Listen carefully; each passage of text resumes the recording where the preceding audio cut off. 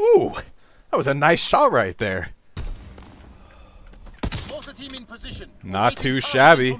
Let's go ahead and get this mortar out here. How about one right here, one right here, and one right there. Let's take out that guy. Whew! This is a spicy match. Gah! There's a lot of angles I'm learning from the top of the Gustav's cannon if you're holding the top. I still think it's the strongest place to hold, but there's just a lot of problems. I'm afraid to look over the edge for too long, you know? But I guess in the end it doesn't really matter, because the guy got me anyway from the freaking thing. I mean, he's freaking out there. Just get me, dude. He's doing it. There we go. One shot, one kill. Well, one bullet, one kill. It was like 10 shots, but that's okay. You know how it is. Oh no! How do you dive, by the way? I don't know how to dive.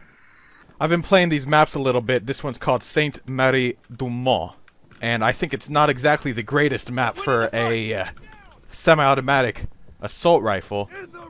There's a lot of close quarters inside action with this building right in the center. So I think it's more fit for some machine gun work, but I do want practice with the M1A1. That's exactly what I'm getting. Golly gee! I died before I saw him, dude. For real. Let's take a look at this. I guess he just had a hunch that I was down there. Alright, fair enough.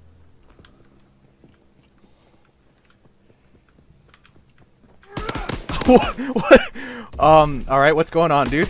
Maybe he's getting a bayonet-based achievement. That's my only guess.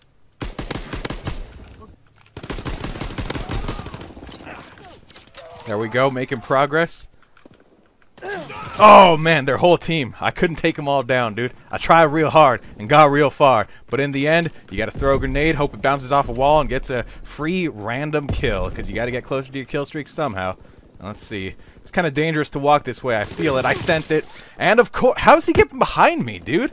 Our whole team was spawning back there. That's a mystery that'll be solved by somebody, maybe, at some point in time. It's good to be indoors here against this enemy fighter pilot. It's very difficult for him to hit me. Ooh, oh gosh, I can't re-peek that because chances are his ally that was right next to him is looking right at this window. So I'm going to wait for my health to regen just a little bit before I go back out. And indeed, that seemed to work quite nicely. And then I get bayoneted, dude. I'm getting real sick of the bayonet. He's not going to like the look of that kill cam, I'll tell you that much. Let me get that nade up there before I start peeking around this corner. We got an ally going in that building, so I don't have to watch that particular flank. I should have gone for the guy in the window instead. If I could have flinched his shot, I would have lived, because the guy in the window had a better angle on me. He had the height advantage. The guy on the ground I could have dealt with by crouching behind those barrels. But you know what? It's all one big learning experience. I'll throw a grenade out here. I see this enemy. Got 2 shots on him. It's not going to cut it. Getting real sick of this bayonet, dude. Holy cow. Let's take a look at this window. This window's a popular place, dude. I'm going to grenade over here to watch my back so that I could focus on this window while I'm moving around.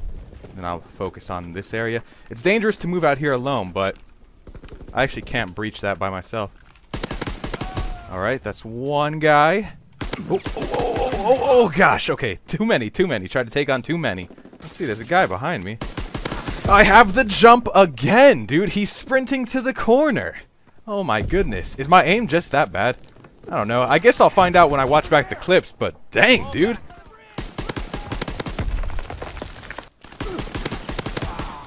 Not too shabby. Not too shabby. Here we go. We're really getting them on this one. I swear there's always enemies behind me. I don't see why it happens, but you know, I guess that's just part of it. I'll learn eventually, dude, about these spawns, alright? Do not worry. Have no fear.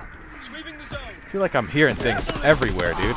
But it's kind of hard to tell. This game's kind of close, 73 to 71. I'm gonna peek up here, and there's a guy behind me. There's a guy behind me. Hey guys, there's a guy. He's behind me, dude. Alright, got that guy at least. Defeat? Oh my goodness.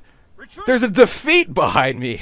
who were standing still. Really, I mean, that really, honestly, dude, that's impressive. That's the most impressive thing, since there was a guy breaking behind me, dude. There's a freaking guy behind me, and it's super impressive. It's okay. We'll learn over time. Listen, everything in life is like this, right? As you're learning, like say you want to be like a master, I don't know, master painter, okay? That first time that you paint, and those first many times, there's gonna be a guy behind you. You can bet your bottom dollar.